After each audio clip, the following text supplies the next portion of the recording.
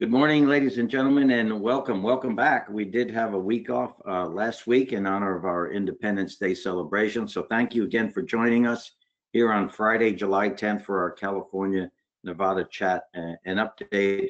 At the start, I would like to just take a moment to acknowledge the loss of PGA professional Sean Fredrickson and the current president of the Pacific Northwest section, and unfortunately his children as well in a tragic air tragedy over Coeur d'Alene. So please keep the Fredrickson family in mind and our colleagues in the Pacific Northwest tragedy, this great loss this past weekend. So again, thanks to our colleagues in Southern California, Mr. Tom Addis, Nikki Gatch, Bryce Seaver, and our own Caitlin Doyle and team here in Northern Cal that keeps us going. We have our speakers today, Dr. Thomas Riley, Jeff Price, a commercial officer of the PGA of America, Craig Kessler, Director of Government Affairs in Southern California Golf Association, and Karen Fitzgerald, the Assistant Director of Government Affairs in the SCGA. You know, there's been a lot of news. Numbers are up as, you know, poking around and doing some research in Nevada. We see where Governor Sisolak has ordered the bars closing today, returning to phase one, restaurants going to six or less people, encouraging outside dining, and more county information to be released today. Same in the state of California and in the Bay Area, and Craig can speak in detail about Southern California. In the state, we have now 300,000 cases, just under 300,000 cases of COVID-19 confirmed, and counties moving on the watch list, and the indoor dining and bars are reemerging in terms of closing those. So we've not gone backwards as an industry. We're grateful for that, but there is a lot of motion going on, a lot of caution going on, and in many counties, if not the state, the recommendation to wear face coverings when in public or in a position where public might be. And an example of that might be our office in Vacaville. It's a small office, but we do have our face coverings because though we rarely have someone come visit, there is that possibility. So we want to be prepared for that. And as our advocate in Sacramento, Tony Rice, said on a call this morning, things at the legislature are pretty much a mess. So that's the current news. We'll get into more detail as we go. So let's get our program started, and I'd like to have some words by our Northern California PGA Section President, Didi Moriarty. Didi? No, thanks, Len. Tom, good to see you. Jeff, thanks for being here. Craig, always, thank you for the job you do, and certainly welcome to Dr. Rice. Basically, just the opportunity to say hello. It's funny, I was thinking about it this morning. 2 weeks ago, things seemed to be trending in the right direction, and now we're just going to have to be ever more vigilant to right the ship, so to speak. So thank you, everybody, just for the opportunity to say hello, and I'll throw it back to Tom and Len.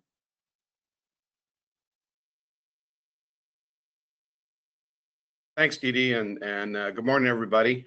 It's nice to be here again after a week, and we're going to keep these going once a week. We may drop down to every other week, but right now with enough going on that we feel it's important to continue these chats every Friday. So, and hopefully we don't have to go back to doing them twice a week like we did at the start, and that everybody keeps working. As Len mentioned, there's a lot of stuff going on out there, and we need to be very, very aware. We need to keep up our responsibilities. As a matter of fact, that's been a key word on many occasions, is being responsible. And now, as we move along with our game, as you know, is approved as an outdoor activity in California. Golf was or is, and I encourage you. I know sometimes, and I know that more and more tournaments are coming on, or events are coming on. I'm going to encourage you to use the word activity whenever you can. We have a PGA member activity, or we have a junior golf activity, thinking that might be more responsible than using the word tournament, or even in some cases events, because that might tend to lean towards the terminology might tend to lean towards gatherings, and we don't want to do that. It's all that we've talked about the optics over and over and over again. So I'm just throwing that new word at you once again, and once again throwing a new word at you, and that's using the word activity as much as you can. And you'll see that in the Southern California PGA notices and socials and all the like. So, but you've got to be careful out there. Wear the face coverings, the distance, and we'll hear that later on from the good doctor. The distancing is so critical. Keeping your hands clean, keeping your hands away from your face, that's critical to staying healthy. So thank you for all of that. Now I'd like to introduce our section president from Dove Canyon Golf Club, Mr. Tony Latendre. Tony? Good morning, everyone. And just I think everybody's pretty well said it all, and so I won't take a lot of time, but just to reiterate, just to thank you for everybody for being on the call. And Jeff, thanks for taking the time to be with us this morning and giving us an update as to what's going on. And Dee Dee, always nice to hear you. Len, Tom, great to see everybody, and can't wait to hear what's new in the last couple of weeks, other than what we've heard on the news. So thanks so much. Thanks, Tony. And just to echo Len, just thanks to everybody again, Jeff for being here, Dr. Riley, Craig, Tony, Dee Dee, Nikki, Bryce, Caitlin, thank you so much for your support and help. And Len, thank you. And Len and I have the great opportunity to talk with each other probably 2 to 3 to 4 times a day. And it's an absolute pleasure and look forward every day. So Len, thanks for all you do, and let's have a good one. Well, this is teamwork all the way, Tom. Thank you. So, Jeff, I'd love to turn it over to you, ladies and gentlemen, the Chief Commercial Officer for the PGA of America, Mr. Jeff Price. And Jeff, you've been with us through this whole journey, so much appreciated for the incredible work that you've done. And today, I believe you're going to talk to us about the PPC and the thoughts and decision making there, and certainly the Ryder Cup as well. So, thank you, Jeff. Certainly, Len, and look forward to being in San Francisco in just about a month for the PGA Championship, which is still on schedule, and we're working feverishly to make sure that the health and wellness of everyone involved is of top priority, and working closely with the city of San Francisco, state of California, all of the medical officials to make sure that we can operate our great major championship in a responsible way. And so look forward to hopefully seeing you in a month. But unfortunately, we had to make the decision regarding the PGA Professional Championship that was to be played in Austin later this month to cancel that for 2020. We waited till literally the last possible moment to try to play the event. But really, there were 2 significant factors that weighed in. In working with the CDC and the scientists to stop COVID, who've been incredibly helpful, both of those organizations, to us in really understanding what metrics to be looking at. One of the key metrics is hospitalizations and ICU units. And unfortunately, in Texas and certainly in Austin, that the surge on the healthcare professionals has been significant. And so from a standpoint of making a responsible decision, trying to bring over 300 people to Austin and potentially, create additional taxing of that medical system in Austin.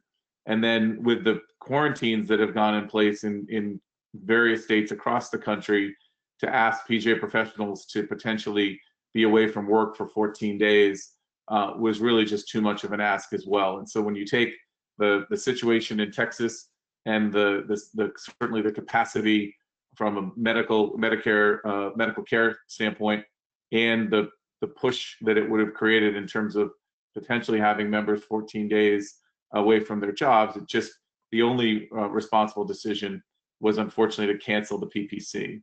So in this year, we will be using the 2019 points list, and those 20 PGA professionals will be represented in the field, and we're very excited this year to have ESPN put significantly more focus, and you'll see quite a bit of walk-up promotion on SportsCenter and otherwise, featuring the 20 professionals and the roles that they play as PGA professionals in the golf industry, and telling those stories, which we think are so important. So we will have 20 PGA professionals in the field. It'll come off the points list. And as I said earlier, we're very excited to play without fans, but to bring major championship golf to California, and specifically Len to the Bay Area at Harding Park.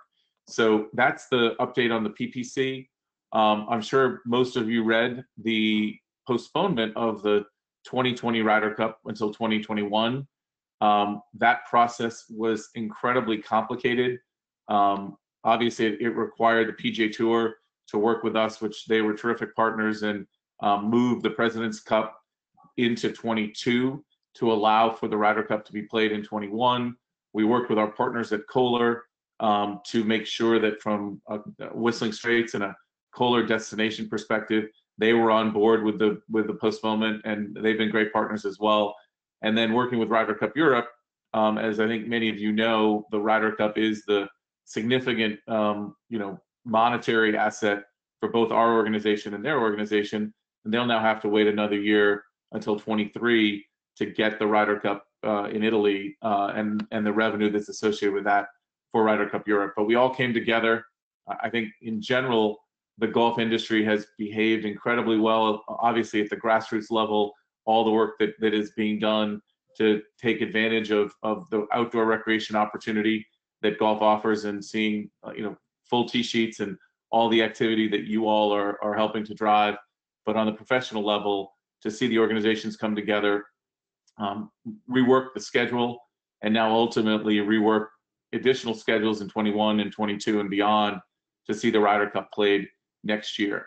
Seth, I think, made a great analogy. He talked to Mark Murphy from the Packers to try and gauge what the Packers are planning to do in September, and they're contemplating potentially bringing maybe 25 or 30% of their fans into Lambeau Field. And when Seth was talking to Mark, he said, our problem is we have to build Lambeau Field at Whistling Straits starting in June. And given that uncertainty, there was no desire to play the Ryder Cup without fans. The fans are such an important part of that event that it really, the responsible thing, to use Tom's words, was to move it to 21. And it took us probably 45 days to get there in terms of all the moving pieces. But we're very hopeful that by pushing it back 15 months, we will be able to bring the Ryder Cup in its full glory, the 2020 Ryder Cup being played in 21 at Whistling Straits. And so those are the updates. I think it's a great thing for golf that we were able to work this out and move the Ryder Cup and then the President's Cup. And then we will stay in the odd years going forward. So essentially, after 9/11, it moved to the even years, given that postponement. We're now moving back to the odd years beginning in 21. So Tom, Len, that's a quick update from our end. Happy to answer any questions that folks may have. Okay, thank you, Jeff. And again, for everybody that had to work through that, even on a very simple scale here, when we talk about, as Tom mentioned, activities and such, it gets complicated pretty quickly. And when we're on the world stage with things such as tour events and the Ryder Cup and the President's Cup and the PPC, it gets even incredibly complex. So thanks for getting all that worked out. And again, our theme has been common. It's all about the safety of the people involved, about the players and the volunteers. And as Seth mentioned earlier on, let's be good partners. Let's be good partners with our partners. And I think that the industry has proven that that's how we've acted all along. So very good, Jeff. Thanks. I hope you can stay with us for the remainder of the chat. And okay, question will come in. Jeff, any news on the Solheim Cup? That great question. Obviously, another really important event, team event in golf. We are working with Mike Wan and the LPGA to make sure that the Solheim Cup, which right now is scheduled to be played 3 weeks prior to the Ryder Cup, gets all the attention and focus that it deserves. Mike has been, both the PGA and LPGA tours have really collaborated with us effectively, for many years, but certainly in these last few months, the cooperation has been tremendous. And Seth and Mike have been talking almost daily. And the Solheim Cup, as of now, is still scheduled for Inverness over Labor Day weekend of 21. And we look to support them with that in as much as we possibly can to make sure that that event doesn't kind of lose any muster because of the Ryder Cup coming closely off its heels. But again, I think Mike has been a terrific partner, and we will do all that we can to elevate that event as well. Thank you, Jeff. And another point of pride for here in California, in Northern California, we're grateful to have our PGA section member, Pat Hurst, as the captain for the 2021 Solheim Cup team. That's just terrific. So Jeff, thank you. And as I said, I hope you're able to join us and stay with us for the remainder of this. I will be, Len. Thanks so much. Thanks. So ladies and gentlemen, I'd like to introduce Dr. Thomas Riley. Dr. Riley was born and raised in Pasadena and is double board certified in internal medicine from USC. And he's received his emergency room training at UCLA and is a diplomat of the American College of Emergency Physicians, which is the highest achievement. Dr. Riley currently practices at Pomona Valley Medical Center and the San Bernardino hospitals, and established the first stroke clinic in Bakersfield, in essence, between Los Angeles and San Francisco. As a sought after speaker, certain locally and nationally, and particular thanks, Dr. Riley, for our conversation last night. And I know you're great, thankful enough to join us after a 12-hour shift. So we look forward to hearing from you about COVID-19 and help us understand more about why we do what we're doing and the things we can continue to do to keep ourselves and our constituents safe. So ladies and gentlemen, Dr. Thomas Riley.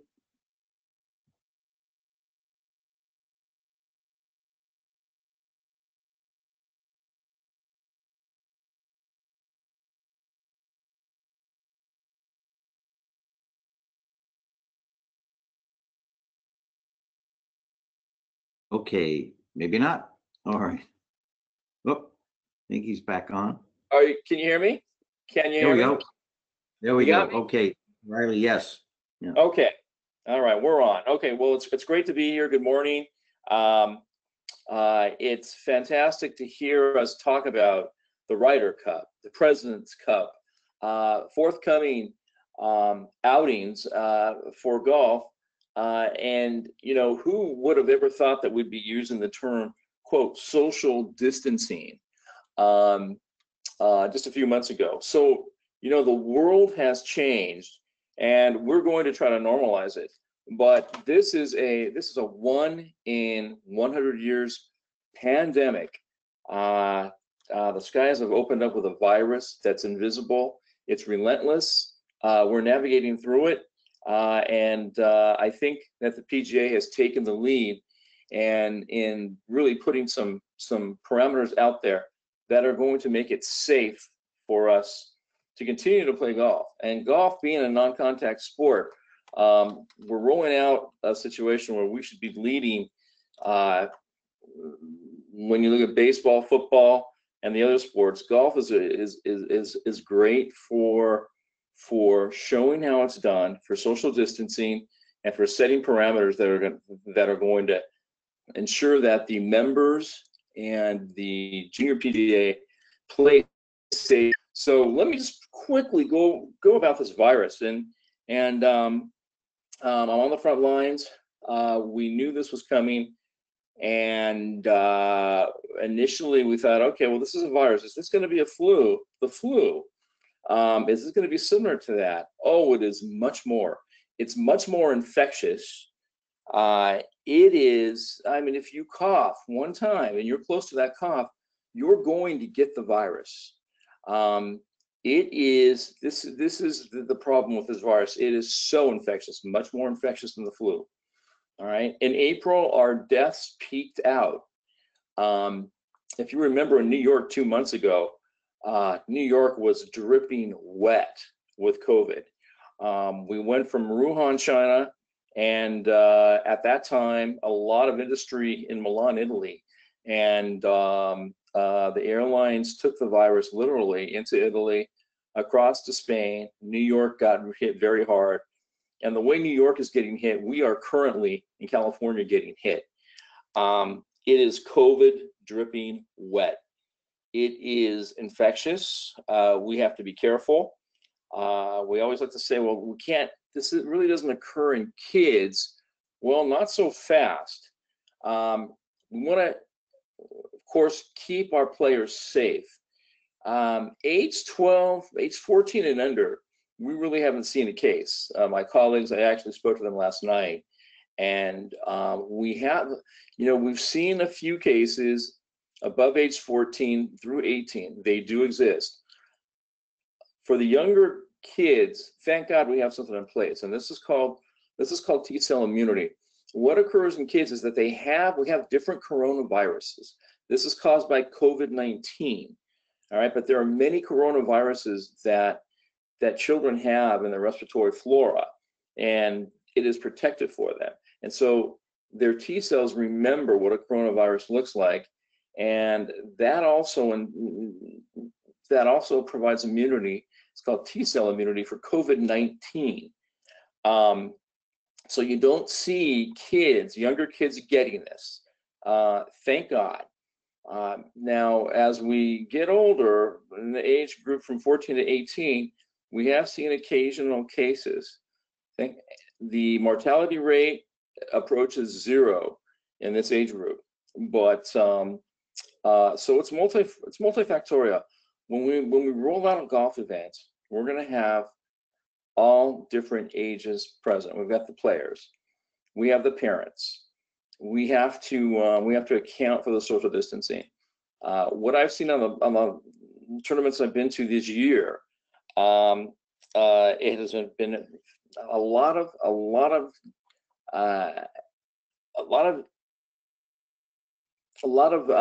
protocols have been in place. You take a look. It was great to be able to come up to the window to get balls, and the balls were already outside on the driveway, and that there's social distancing between any ATM type situation. On the first tee, the kids are wearing their masks. That's fantastic. When I saw that, that's great. I'm worried more about the parents on the first hole getting together, excited about their son or daughter teeing off, and sometimes you notice they are too close. I think people are wearing masks. Masks, we've got to do that. It doesn't hurt. It's going to help. Someone accidentally just coughs, you've got your mask on. That's going to keep you from getting the virus. So the parents before and after an event, we've got to worry about the parents. We have to keep them socially distanced. You got to get excited out there. There's another issue too, and is as efficient as we are with the golfers teeing off, playing their 9 holes, wrapping up, we have to take a look at what's going on at each golf course. Some golf courses have snack bars or little restaurants, makeshift restaurants. We have to make sure that those entities that are interacting with these players are having something to eat. Make sure that short order cook is wearing gloves, has got a mask on, and that area where people are eating a hot dog, that they're not just all in one table, not social distancing. So even peripherally, we have to be very careful. I've loved what I've seen so far. And so here we are in July. We have a pandemic. We have more cases in California, Nevada, and Arizona than we've ever had. All right, so we have a month here where we have to really be socially distancing. The phase 1 of the virus, the viral load is out of control. There are too many cases. So how do we go forward? We have to socially distance. We have to keep our masks on. We have to be really judicious about this. We have to hope that the virus, as more and more people are exposed to the virus. All right, the virus. Once you're exposed to the virus, your body will develop antibodies. That should confer immunity. Some of us have had this and don't even know it. And if we went and had our blood taken, we would have an antibody. It's called IgG antibody. The immune system that means the immune system has seen this and generated proteins. And that is protected. If you remember in March and early April when our death rate was really high, the chest x-rays we see in the emergency department were unbelievable. They were horrid looking. We hadn't seen anything like this. They're just wedges of lung tissue destroyed.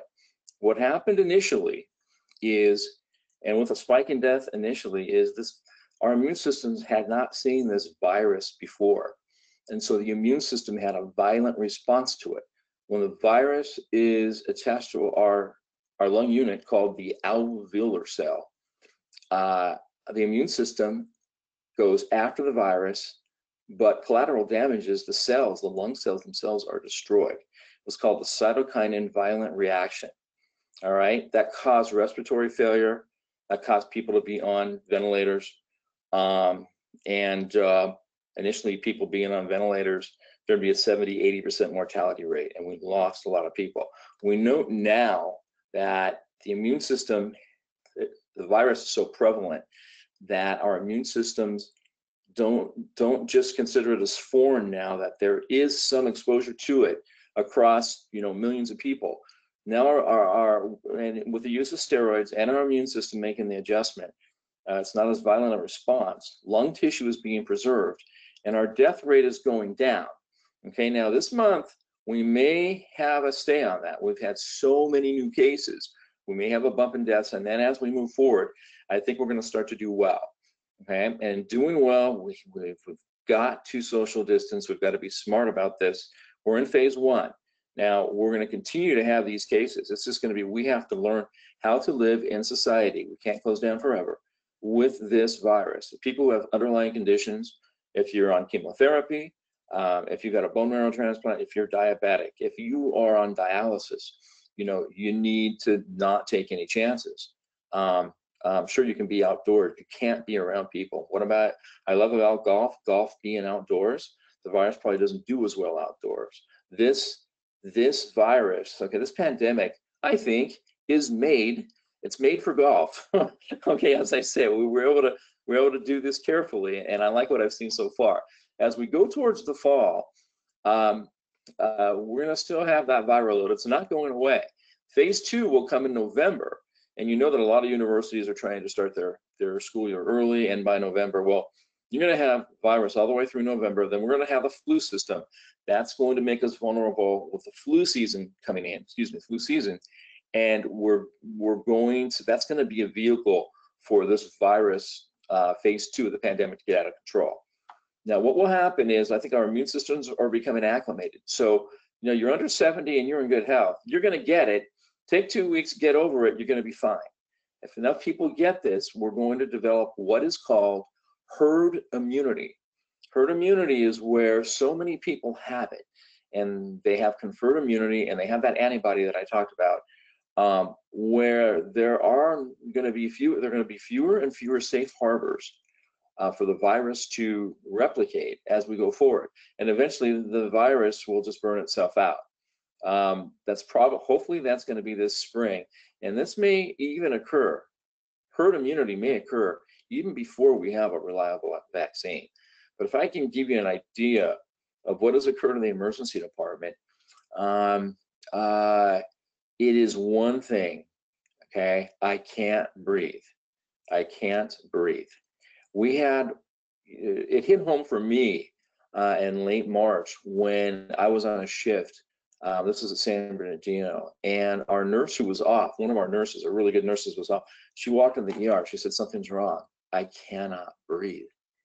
And we put that chest X-ray up there. It's like billowing clouds of 911 over your lung fields. And we're like, oh my God, how are we going to approach this? What are we going to do here? We started with hydroxychloroquine. Now we've started using steroids. Steroids sometimes shut down the immune system. And if you're diabetic, you can become septic and worse. We had to just play games with this thing. Do we intubate early? A lot of times people would stay on that ventilator and not get up. So we had to make a score of decisions. And we're finding a way to get the death rate down. Now with remdesivir, which is a drug put out by Gilead, it's an antiviral, and by using Decadron and Solumadrol, it's a steroid. That's just, if anyone's ever had asthma, it'll relax your lungs. We relax our lungs. with hydroxychloroquine. You know, it's a potent anti-inflammatory. It's an anti-malarial. People take this all the time when they go to endemic countries for malaria, and they don't have any side effects to it. So the word on that, you know, I don't think enough studies have been done. So we've tried a lot. Basically, at the end of the day, we all have to stay healthy, and our immune systems have to get over this. It is so easy to get this virus. We get it. It's not the end of the world. But we also want our players to be aware and to know the signs and symptoms of this disease. All right. The first thing is you're going to lose your sense of smell. You know, you're not tasting right. All right. Then you're going to have a muscle ache, and maybe you're going to have a cough, and you're not going to feel right. And you're going to have a fever. It comes, it goes. You know, something is wrong. You know, let's know who has it. Everyone needs to be aggressive and take the high road. You can get tested at the Roseville. There are so many outlets for testing now. Everyone should have, if there are any symptoms with the parents or the players, get tested. We want to know what we have. So that's one thing I can't emphasize enough. That's going to, you know, safeguard a lot of people.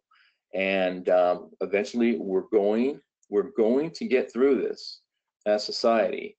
And I think the PGA can lead the way here and how we do it. So I'm very impressed what we have so far. We have something that, you know, a few hundred years down the road, they're going to look back and see how we did this, because this is unprecedented. You know, of course, you have to go back 100 years to the Spanish flu, but this virus is just out there. If you yawn, if you have someone next to you who has asthma and uses a nebulizer, then the virus has become from droplet form, has now taken on this aerosolized form. It is so contagious. So, you know, wearing a mask is not just a feel-good, you know, image statement. Wearing a mask may save your life, okay, or at least may save you from a hospitalization. So I like what I've seen so far. We're going to get through this. I think the PGA can lead the way. This is a great sport for this invisible enemy. And I would be happy to take any questions. We're going to play these tournaments. We're going to do it safely. And I think we're going to set an example. Does anyone have any questions about the virus? And yeah. Thank you so much for that, and also complimenting the industry on the steps that have been taken, and Yes. there have been so many partners in developing the Back to Golf protocols in partnership with the CDC and our local health officials and authorities such as yourself. So thank you for that. A couple things, Dr. Riley. Yes. Our temperature checks a valid indicator or a sign, or not so much? You stole my thunder. I was you're thinking right along with me. Temperatures or checks are fantastic, because even, you know, a temperature of 99.8, the typical fever, classified as a fever, to be able to bill in the emergency department for a fever, your temperature has to be 100.4. Well, if it's 99.8, still that's really not normal. If we have a player, you know, who's got fever, man, oh gosh, what we want to do is test. We want to test that player. So if any player, I think this should be, you know, put in the protocol somewhere. But this is a great point you make. If you show up and you have a fever, boy, you're gonna have to shut it down for that day, and you're gonna have to go out and test. That would be the prudent thing to do. So we wear masks, we take temperatures. That is a good screening mechanism for anyone, you know, getting close. Now, is it just going to be the players, or how about the parents who are going to be on that first tee, you know, clapping and watching, you know, anyone? So if we can find a way to envelop taking temperature on players and just anyone who wants to be in the area, that is very protective, very protective. Dr. Riley, thank you. So is 99.8 and higher, is that the magic number? The magic number, if you wanted to be official, would be 100.4. For these purposes here, if your temperature is above 100, I would say close enough. It's abnormal. You're approaching a fever. And with that, there's a very good chance, what's the most common thing that's going to be causing a fever today? The COVID-19 virus. Okay, so I think you have to presume this person needs to be quarantined and tested before they come back out, show that they're negative. I think that's a really good screening weapon, and you'll be surprised, And even if we take it a step further, we're rolling out football, baseball, basketball. I think, again, that the immune system is acclimating. If we had one basketball player or a baseball player, ending up in the intensive care unit, God forbid, that's going to make everybody take a look, and say, oh my gosh, are we really going to do that? I think golf is so safe that if we can do it so safely, it's such a non-contact sport, that we be as diligent in screening people as we can. But we're going to continue to play, and we can do it safely. Temperature checks for as many as participants as possible is just prudent. It's very prudent, and I would recommend it. We'll have to look. I mean, the official fever is 100.4. That's official. All right. And so it's debatable as where we set that bar at 100, at 99.8, or 100.4. Dr. Riley, there was some PGA, just a follow-up question, because I know we have had instances across the country where folks didn't necessarily social distance in a golf environment, and folks had the disease, and contact tracing has been something that obviously has been talked about. And just maybe spend a couple of minutes, if you could, talking about if somebody finds out after an event or an activity that someone does have the disease, kind of the right steps to take in terms of making sure that others aware of who interact with that individual, and kind of how to think about after the fact if someone does test positive. Right. That's a great point. Tracing. If we can have a resource for those who realize, gosh, I had the virus, I was out there. If we have a resource on our website to report this, all right, and then it would come down to an interview. We're going to ask them, who are you with? We were around large crowds. When did you ever start having symptoms? Have you traveled anywhere recently? Have you been exposed to any potentially sick contacts? All right, that's what contact tracing is about.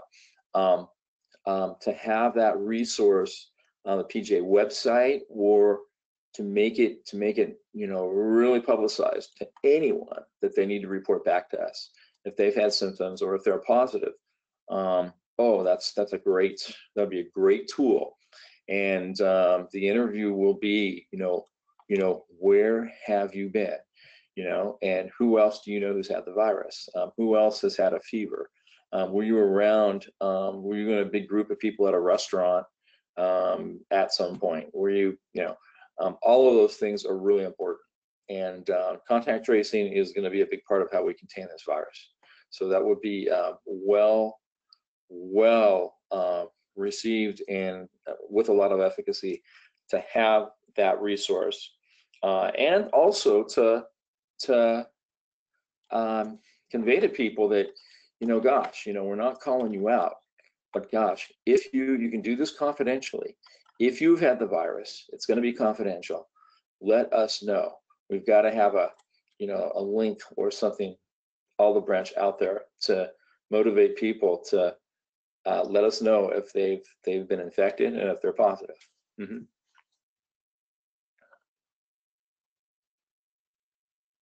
Okay, Dr. Riley, thank you. We're going to jump around a little bit in types of the nature of the question, but certainly there's a common cause. There are so many face coverings out there. Dr. Riley, what do you recommend? Some are very simple and some more complex, and then everything in between. Yeah, well, in the emergency department, if we're able to social distance in the emergency department, what we have what's called the N95 mask, which is the seal is very tight around your mouth and your nose. Even in the emergency department, we don't wear that all the time. Only if we are unable to socially distance and we're in harm's way, like we're approaching a patient who's positive for COVID. Actually, in that situation, you can take a look at me. I'd actually look like an astronaut in a suit where I've got a helmet on and I have my own ventilation system that's pumped into it, and I'm completely, there's an interface between me and I'm secure. Now, out on the golf course, you don't need that N95. You just need that typical blue mask, and it is crucial if you're around, 5-10 people, and maybe you're lining up to watch someone tee off. We forget about that 6-foot rule, okay? And even more than that, if someone next to you coughs, all right, that virus becomes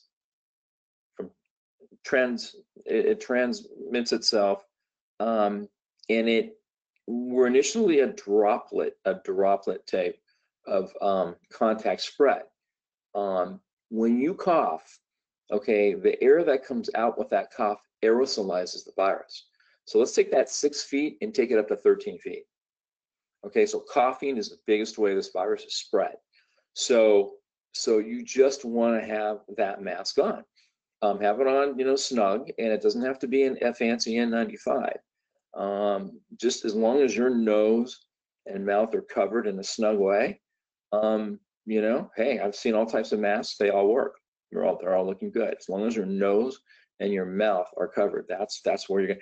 And if you do not want to get this virus, the way not to get this virus is don't touch your face, don't touch your nose, don't touch your mouth. Okay, have some Pro on you all the time. And if for some reason you had to scratch your nose or something, you're going to do a cleaning of everything, of your fingers, the intertriginous areas in between each finger, and you're going to do a really good cleaning. So that's how you don't get this virus. The mask doesn't have to be some fancy, lock-on papper. It can just be the mask that we see out there. They're fine.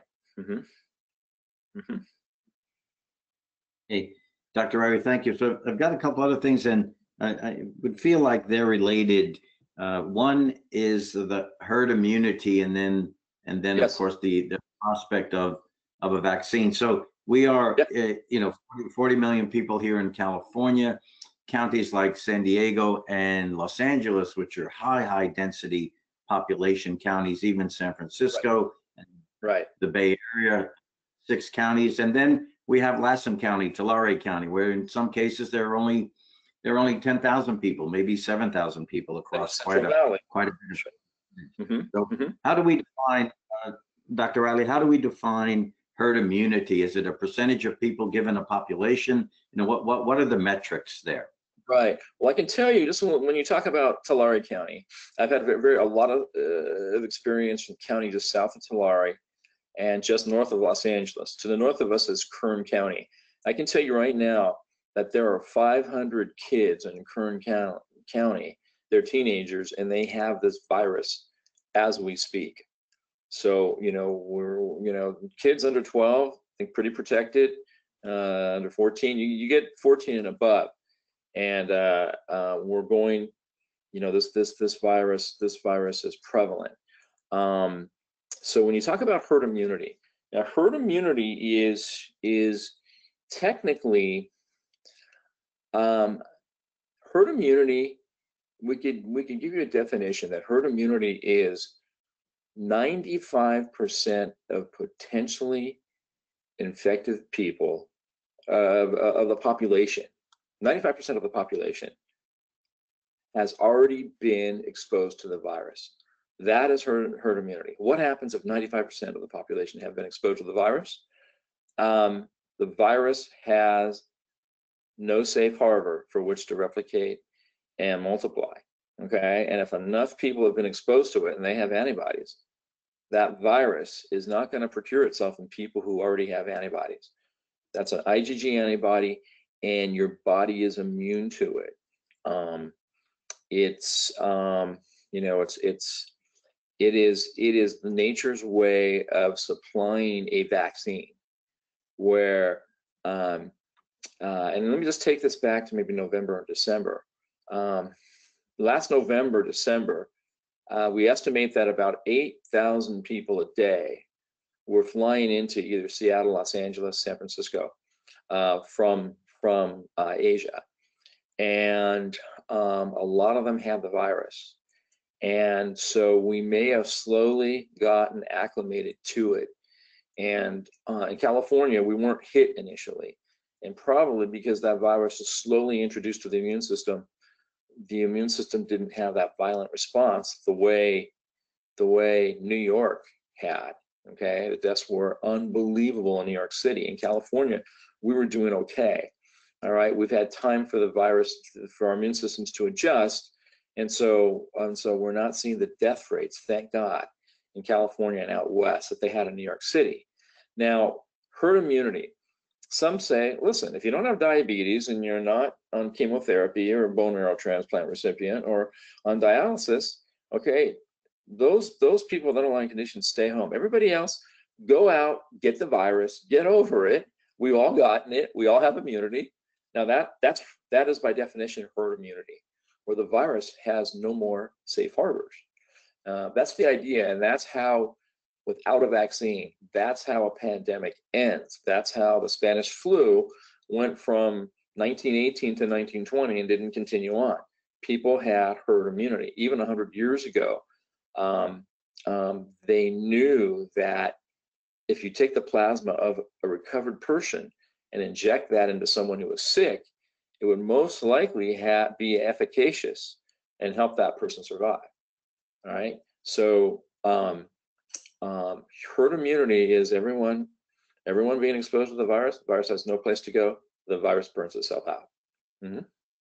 Now, the other side of that is, well, we have an incredible pharmaceutical industry now, and we're going to generate a vaccine. It's got to be tough to generate a vaccine, which a vaccine is where if you inject the virus, you initially inject it into animals. The animals produce a series of proteins in their immune system to fight this virus and survive. You take those proteins, the plasma, spin it down, isolate those proteins. And then you do the same in humans. And you identify the plasma proteins that provide you with a response to neutralize the virus. These are called neutralizing antibodies. And you package that, and then you give that to, the participants. You get into phase 2 and 3. You have to do trials with, really thousands of people to make sure this is safe. So you're trying to generate the proteins in one injection called the vaccine that are going to fight and eradicate and neutralize this virus. That's a vaccine. Now, part of the difficulty will be viruses are really deceptive. Bacteria are easy to treat. We know you've got pneumonia. We're going to give you an antibiotic. Bacteria, they have cell walls. We have a target for it, the antibiotic, and we do great with bacteria. Viruses are very elusive, and they change forms. And so we may have what we think is a vaccine, and the virus is going to mutate out of this current form, change its protein nucleic acid makeup, and now the vaccine will be no longer be functional. If you take the flu vaccine, we have to get the flu vaccine every year because we're trying to match what the flu virus is doing. It's changing, so we have to change our vaccine. So I think it's my feeling that we will have eventually, we'll have a vaccine, but it's going to take maybe 5 to 10 versions of a vaccine to find the one that's actually really effective. And that's going to be well into next year. And by that time, we could already have herd immunity. So that's the approach. We're going to have a difficult 6 months coming up here. Difficult. We have so many cases. Okay, Dr. Riley, thank you. And Nikki, I believe you have a question or two for Dr. Riley. Yes, thanks, Lynn. One, he just addressed with the herd immunity, if we should be expediting that process. Anything that you wanted to add, or do you feel that you covered that one?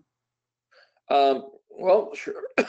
Herd immunity is in itself, by definition, we cannot tell people to go out and get the virus, because it's just going to happen passively. But if we did, and then these people go back and their elderly family members who have had a stroke or whatever are put at risk. So we got to be careful. This isn't a vehicle to go out and get the virus, because then our loved ones with underlying conditions are going to be vulnerable to all of us who are going to be temporary carriers before our antibodies set in. And so we can give it to those who can do poorly. Right now, those who are doing poorly, usually over the age of 80. So we have to be, smart about this. People with underlying conditions, you're not going to be out there. You're going to be at home. You're going to be quarantined. So we're going to have the brick and mortar before COVID approach, and then we're going to have the current COVID approach where we're not all at the office. We like things like, let's see, DocuSign and Square and tools that we used to work from home. Those are going to be big. And showing up to a restaurant and eating is not going to be so big. So we have to be smart about what we do. And again, when we're playing golf, when it's time to go to a snack bar, and we have to be careful what that snack bar is doing, and make sure that they are, on a given golf course, practicing socialized distancing. So herd immunity is going to happen, and we just have to let it happen. And it's going to be a race. Is it either going to be herd immunity, or is it going to be a vaccine that finally lets us declare this pandemic is over? We have at least a year to go. Okay, Meanwhile, thank you. we play golf safely. Yeah. Right, and one more related to the golf course specifically. The question is, should we be recommending to a foursome or group of golfers that they continue to wear their masks during the round? Or is it better to just maintain social distance while playing and then put the mask on when they're finished and are going to be in common areas like the pro shop, grill, snack bar, etc.? When you look, I think the golf courses, to me, I think of them as shrines, and it's just so beautiful out there. And you've got the fairway and the green and and I like the fact that we're not using a rake for a sand trap anymore. That's good, because that could be a transmitter for the virus. But it's just so wide and vast, as long as we're being smart and socially distancing. And we have, the cup, for the ball, and, approaching the hole, et cetera. So I think we're doing really well with that. And I think we don't have to use our masks. But boy, after that ninth hole, when you're approaching, you're done, you've got to have that mask on. You've got to have that pearl soap all over your hands. And I think it's the fanfare of everyone gathering after the event is where we are at risk. During the event, hey, let the players play. I think they're safe. Okay, thank you. That's all the questions, Lynn.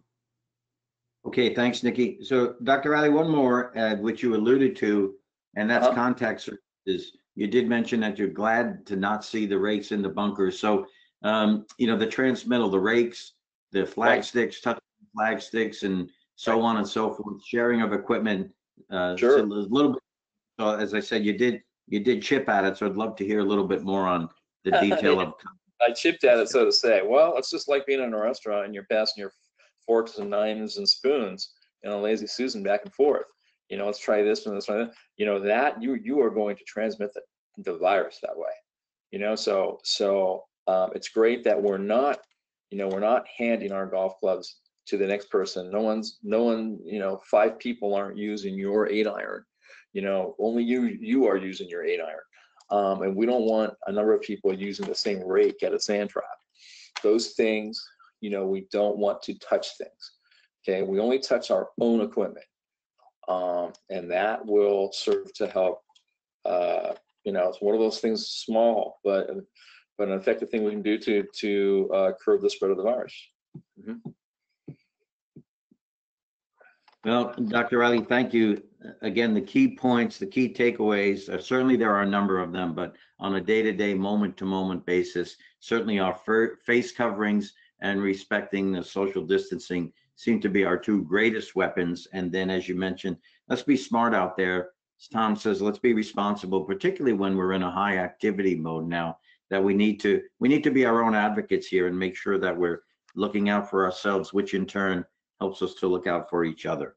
So, Absolutely. Dr. Thank you, for everything that you're doing, certainly on the front line all the way. And as I mentioned, particularly for coming to us and joining us this morning after a 12-hour shift. So I hope that thank you so much. That's very nice. I'm so glad to do it. This is so worthwhile.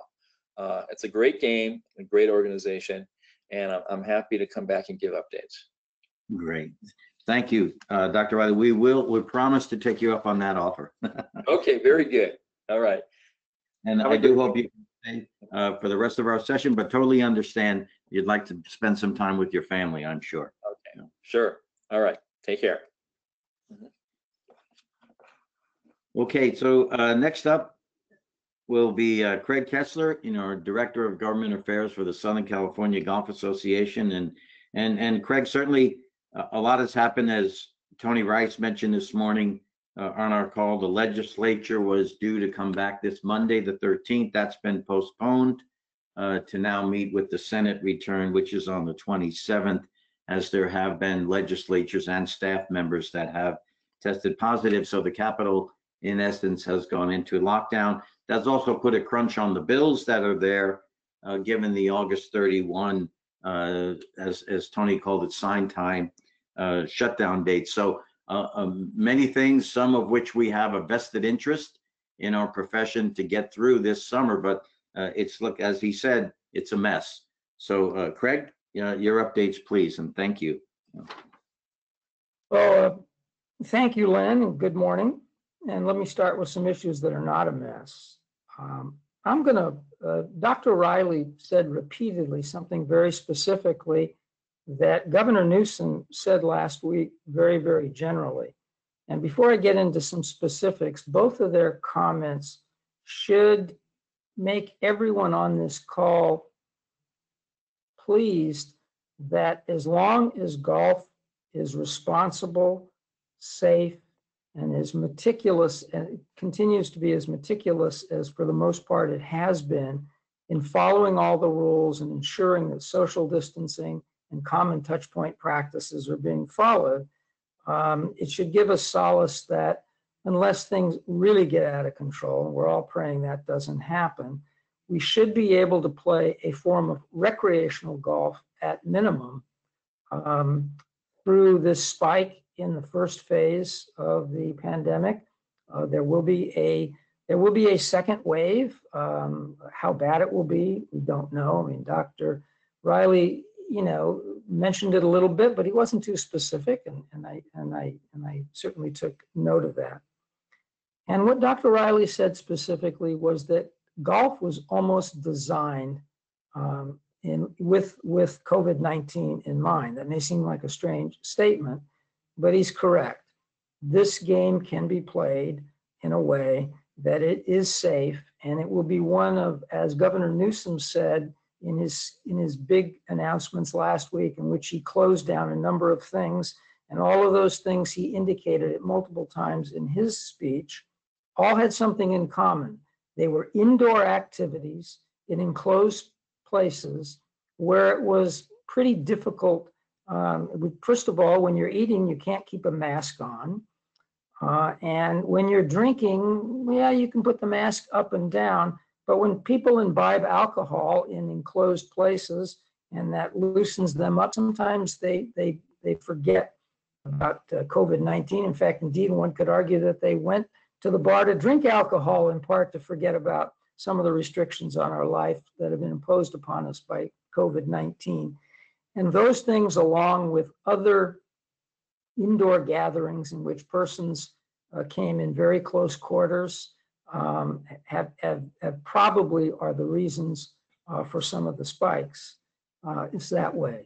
So whether Dr. Riley, who is a great spokesperson for the game of golf, I'm sure you will be invited back to be on this broadcast and others, or whether it was Governor Newsom making very clear last week that that outdoor activities that can be practiced safely are going to continue. We're not going back to the sort of panic lockdown that we were faced with back in March, as there was genuine fears about the public health system's capacity to deal with COVID-19 patients and all those other medical emergencies that don't go away just because we're in a pandemic. That real fear caused them to err on the side of simply shutting everything down. As Dr. Riley also said more than once in his talk, we know we cannot simply shut everything down between now and either a vaccine or the achievement of herd immunity. So golf should consider itself in good stead in that regard. Specifically, I know there have been some questions raised about San Diego County. And let me point out that any question dealing with any county, you must also pay attention if you're within a city within the county, which is very, very common in Orange County, where some of the cities, Huntington Beach comes to mind, also Costa Mesa, which decided they wanted to be a little bit more specific with their enabling of recreational golf than their county was, which was very, very loose and not prescriptive at all. But even within San Diego County, while most of the cities are hewing to the county standards, City of San Diego has some restrictions over and above that. But as a generic rule, I know many of you have noticed that if you go on the San Diego County website, you'll see that golf is just to follow the other state reopening protocols and orders, except there are two things of great specificity in addition there too. One of them deals with the single rider cart, and that's because at the state level does permit double occupancy carts with proper separation between the two sides, I guess plexiglass. But very few counties in the state have not overridden that with something more specific in terms of single rider carts, and San Diego County would be among those counties that have overridden it. The second one is a little bit more problematic and probably concerns a lot of persons on this call who are listening in from San Diego County. And that goes to the fact that they're still restricting lessons to individual lessons one-on-one. And I think there's some history there, and there's probably because of that history and because someone brought it to the attention of the sections this morning, maybe Tom Addis and I will do what we did a few weeks ago in order to get to this point in San Diego County. For those of you with great memories know that when San Diego County reintroduced golf, lessons of any kind were strictly forbidden. And as other activities were being reintroduced, golf, because it had been dealt with literally first, was sort of left by the wayside because public health departments or public health officers are, as Dr. Riley pointed out, there's nobody around who had experience with the Spanish flu, which was the last time we had a pandemic of this nature. So they arrived in early March of this year. Also, even though they have great educations and they study the literature, and many of us have read a lot of that literature from a layman's point of view in recent weeks to come up on this. But it's like anything. You don't really know whether or not the buildings you built to withstand a 9.0 earthquake will actually withstand it until you test it in real life. God forbid we have to go through that. The same thing here. So they're learning a lot of things.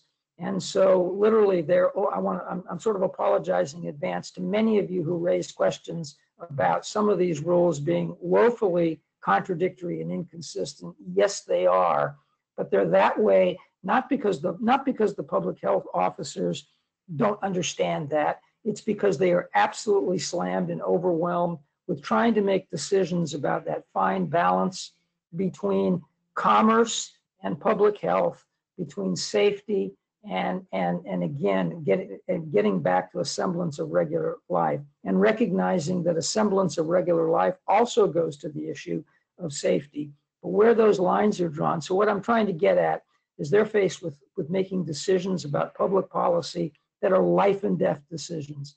Those of us in the golf industry, even government affairs directors, don't deal with life and death decisions. So I'm briefing a little bit to be a touch forgiving of these policymakers who are dealing with this for the first time.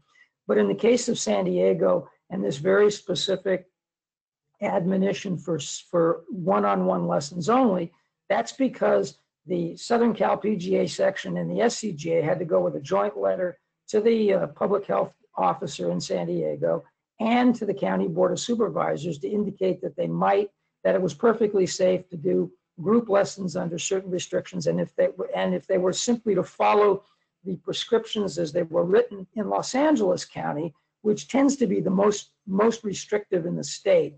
I know you read in the papers that the Bay Area is more restrictive, but our state's largest county has tended to actually follow that lead. At least that's been my experience with golf. And of course, then San Diego adopted it.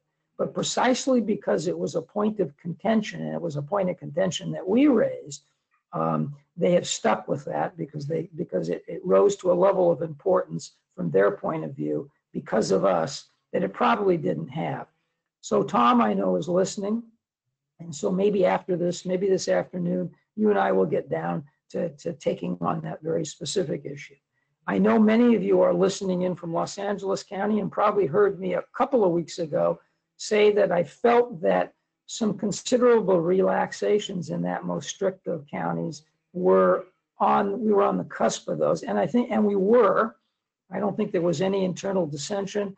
But again, remember my comments as these public health departments are being slammed with these life and death decisions. And then they were faced shortly after I made those comments with a spike in cases and having to take on even more. So that's been delayed, not because I think there's any objection to those changes, which had to do with group play, group lessons, walk-on play, practice putting greens, and things like that, that I think that that we're still expecting those. And I say that with probably, without having to share details, having some, I hope, trust you understand, I have some more confidence. I think those things will be processed. And again, the fact that they're going to be processed, approved, and sanctioned at a time when those cases are going up is, again, powerful support of what Dr. Riley said and of what Governor Newsom said about the continuing importance of safe outdoor activities, those things which are capable of practicing social distancing. And again, as Dr. Riley said, I think we should all remember his line, although it's an odd one, that almost as if golf is almost perfectly suited for this particular pandemic. I say it's a little peculiar because it almost seems to be inviting the pandemic, but when you combine that with something that Dr. Riley might not be aware of, but everyone on this call is aware of, that we've all been a little bit surprised, pleasantly surprised, that since golf was reintroduced, and it began being reintroduced on a scale around April 20th and came fully on board on May 8th, was the last county in Southern California anyway, to come fully on board. We understood there would be a honeymoon period when golf was first reintroduced, and that people would flood back out to golf courses in beautiful spring weather. But we're long past the honeymoon period, and at least the municipal systems that publish their results, and I track those pretty carefully, are showing remarkable increases year over year, June 2020 over June 2019. And when you consider that June in Southern California there is no weather relation year over year, and when you add to that there are still large intervals, single rider carts, a lot of big busy systems run out of golf carts during the day, so there are some restrictions on play. When you think of the pool noodles and all the other encumbrances that have gone on golf, the fact that it's gone up in popularity, I think, is testament to two things: that peculiar, the fact that, as Dr. Riley said, golf is almost peculiarly suited to this particular moment. That, and I hope it reminds everyone, because everyone on this call is in the golf industry and has probably had the same reaction I've had to what I believe has been overly negative national media coverage of some of the problems the game has had in the last decade. Maybe we're just reminded that maybe golf has endured for 500 years through other pandemics, through wars, through depressions, through recessions, through all kinds of things, all kinds of calamities, and yet it keeps coming back on top. And a lot of the things that it's been invidiously compared to in recent years have not endured recessions, have not endured pandemics, have not gone through the thick and the thin.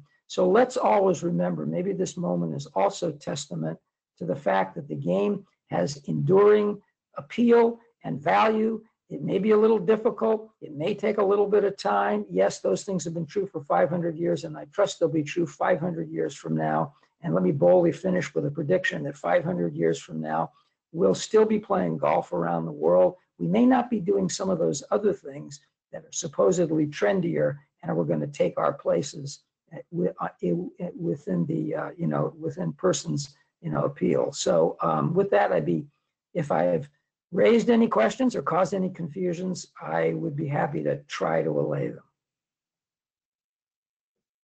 Greg, we're checking with Nikki for questions, but I'm going to change gears in the meantime, back to something that's very close to us. And we started AB 1850, which is the current iteration of AB 5. And we had some momentum coming into 2020 in terms of the business to business relationship. And it have pretty good sense now, I believe, that not much will happen for the remainder of this year. Unfortunately, as mentioned, there's 700 bills that are on the floor right now, even though 2/3 of them might find their way to the pale. Quite honestly, the legislature and the Senate only have 30 days to deal with these things. So your thoughts about if anything is going to happen with AB 1850 as we go forward? Yeah, I think everyone on this call, because they're golf professionals, understand that in the last session, we did what I'm calling obtain a healthy measure of relief for independent contracting PGA professionals through a business to business for professional services exemption that's written into AB 5. We were set up going into this year, our number one legislative priority, Sacramento priority, was to use the organs of Assembly Bill 1850, which was posted in essence to amend AB 5 further. And we were going to be looking for, and we're still looking, we will still try, for some tweaks in that language. It's a 12-prong test, and 10 of the prongs are quite excellent. One of the prongs I think is okay, and one we could use some changes in the language to go from a healthy measure of relief to what I would think would be a perfect measure of relief. But events have overtaken everything, and there is a member of the legislature in the hospital right now. Others have tested positive, so they abruptly canceled everything. We think they're coming back for a compressed 4-week period in which they're really not through with this year's budget. Keep in mind that we went from a huge surplus to a bone-crushing deficit in record time, and they have to deal with that. And probably deal with a couple of other things that are of an emergency nature. So I think we're coming to terms with, we are probably not going to be able to do that in 2020, but we will be able, I think, to hit the ground running in 2021. Again, it's not that we won't continue to try, we will. It's just that I don't want to get anyone's hopes up that we will succeed. I hope we're pleasantly surprised by the opposite result. And I didn't mean to indicate in my conversation that focused exclusively on COVID-19, that there aren't other issues. Those of you who do get those SCGA governmental affairs updates, and I know the Southern Cal PGA section forwards them to a lot of you, understand that, yes, there are some things on the ballot this November that affect the golf industry, not directly golf professionals, as AB 5 and AB 1850 do, but they do affect the golf industry. And if you work in the golf industry, anything that affects golf facilities, clubs, and that affects you, no matter what role you play in it. So that deals with split roll initiative, dealing with Prop 13 and property taxes. That's a complicated issue, and I'm not going to go into it now. And yes, there are things, some pesticide issues and some regulatory issues that continue forward. And I guess as we sort of move into this long period, which I think if we play our cards right, safe and responsibly, and continue to put on a good show for the world, I think golf can maintain during these next 6 months, as Dr. Riley called them, which are going to be a difficult 6 months. But we are going to pivot. There are some other things that are going on, in the governmental universe beyond just those two issues, and we'll continue to address them. So I may have anticipated a couple of the other questions, Len, that you had on some other public policy issues. If I did, great. If I didn't, fire away again. Thank you, Craig. So though we feel there be little, if any, advancement with a 1850, I think it's still prudent, and I hope you would agree, that we continue to map out our strategy and talk to those that we can talk to who are influencing the decision ultimately between now and perhaps next year's session. So we still have work to do. Yes? Yeah, we have work to do, and I think maybe one of the things we can do, because we're going to be a little bit delayed, is get a better sense of, I mean, I know when this first broke, there were a lot of golf professionals who contacted me who thought they were not going to be able to continue, who turns out they were able to rework their agreements a little bit. Others, and again, I'm just going to be blunt here, and I hope I don't offend any of my management company friends, but the biggest problem has always been not the language of the business to business for professional services exemption, because it provides a great deal of protection. It's the reality that golf courses, public golf courses anyway, yes, there are some, there are some, some schools, there are some practice centers that are in this business, but most public golf courses are not really in the business of teaching golf. It's something that is done, and the way we've accomplished it in the business model most effectively for the facilities and for the golf professionals is through the independent contracting model, because less than 1/2 of 1% of the revenue from a traditional open to the public golf course is from lesson fees. Now, 100% maybe of the income that a lot of persons on this call get come from that. And so what ends up happening when you sit down with your general counsel or a lawyer and says, so let me guess this. So I think you're protected and there's not a whole lot of risk, but tell me how much money is at stake here? And the reality is when it's 1/2 of 1%, the lawyer is going to say, then why should you take even a 1/10 of 1% risk in pursuit thereof? Therein has always lied the problem, but we still need to seek the perfect relief. So even those who take that attitude will be assuaged that they're taking 0% risk as moving forward. But I think if we can come up with some good examples of those who do have reworked agreements so that they can continue as independent contractors, then I think we'll be able to at least burnish that case with those golf professionals on a specific basis. Did I answer the question? Because I never know. Yes, thank you, Craig. Thank you. And sometimes the answer is that at the moment there is no answer, but we have to stay the course. And given everything that's been happening in 2020, that seems to be what we're doing, and it seems to be working. Again, we're grateful that Dr. Riley and Dr. Mattias and some of the others have, as you mentioned, Craig, complimented the golf industry for the steps that we've taken, and quite honestly, the way that they're behaving, which is why we encourage it and promote it so much. So time to wind down. Just a tremendous session today. And our thanks to Jeff Price, Chief Commercial Officer for the PGA of America. Of course, Dr. Thomas Riley. Dr. Riley, thank you again for joining us and your very valuable and important input. And Craig and Kevin and all the great work that's being done in the Southern California Golf Association offices and keeping us in tune. So at the moment, I'd like to toss it to Tom Addis. Tom, thanks again for being such a great partner in this, and we'd love to hear from you. Yeah, Len, thanks. These are really outstanding opportunities for everybody, and I'd like to thank again Jeff and Dr. Riley and Craig, of course. And we've been fortunate to have medical staff, whether it be Dr. Riley, Mattias, or Dr. Landsberger, share with us the importance of going forward and living within the virus. And that's really, really helpful and stimulates us to act on our responsibility. And I think we need to continue to do that. But thanks everybody for being here with us. Next week promises to be another good one. We will continue to provide opportunities to bring medical staff with us, especially as this heightened awareness again and the spike. I think it'll be very, very helpful. But thanks. And Len, thank you very much. And Dee Dee and Tony, and of course, Nikki, and Bryce and Tyler and Caitlin and everybody said every week. But thanks again, and thanks to Craig and Dr. Riley and Jeff Price once again. So keep safe and be responsible and stay healthy, and call if you need us. Thank you.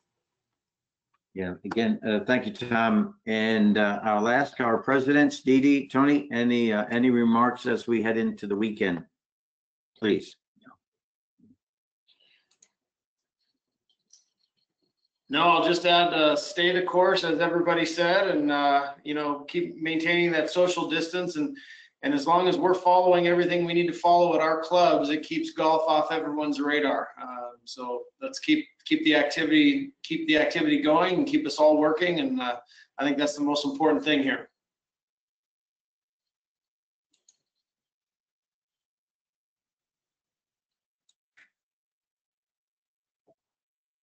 Thank you, Tony. Okay, ladies and gentlemen, again, thank you for joining us on this beautiful Friday morning in the state of California and Nevada. Again, please all be safe. As Tom mentioned, be responsible as we head out to our activities. We've been together. We've come a tremendously long way, and we're not going to let down our guard by any means. And we look forward to seeing you next week. Thank you. Thanks again.